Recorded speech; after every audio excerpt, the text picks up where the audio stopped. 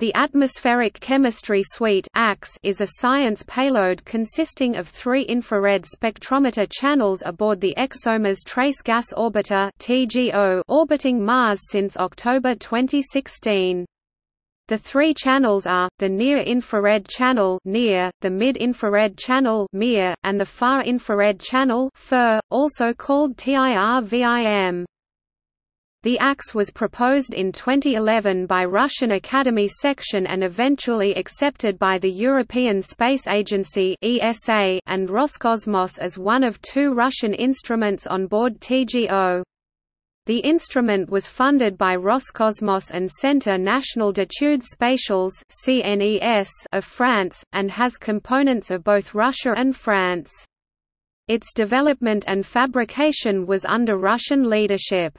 The functionality of all the 3 channels was confirmed during cruise to Mars.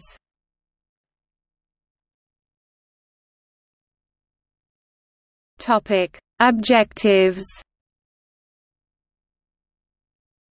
The main objective of the AX suite is to make an inventory and map minor atmospheric species or trace gases in the atmosphere of Mars. This will allow scientists to profile the upper limits on the methane contents, and to possibly to detect sulfur dioxide (SO2), a gas of volcanic origin.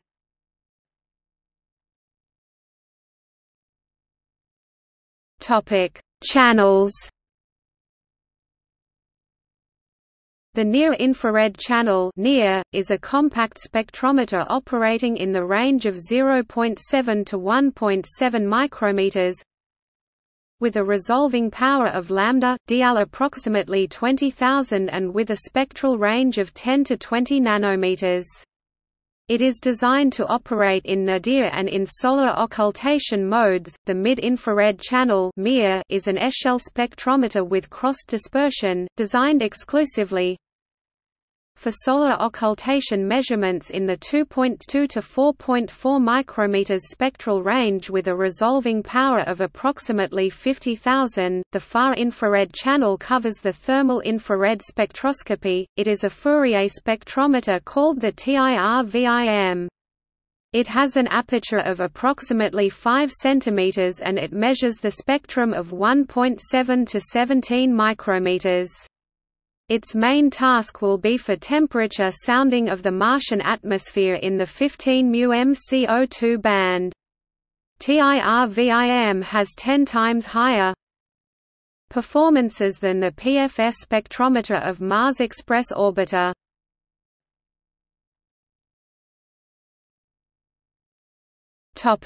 Methane. Of particular interest to this astrobiology mission, is the detection and characterization of the atmospheric methane CH4, as it may be of geological or biological nature. Large differences in the abundances were measured between observations taken in 2003, 2006, and on 2014 NASA reported that the Curiosity rover detected a tenfold increase spike in methane in the atmosphere in late 2013 and early 2014. This suggests that the methane was locally concentrated and is probably seasonal.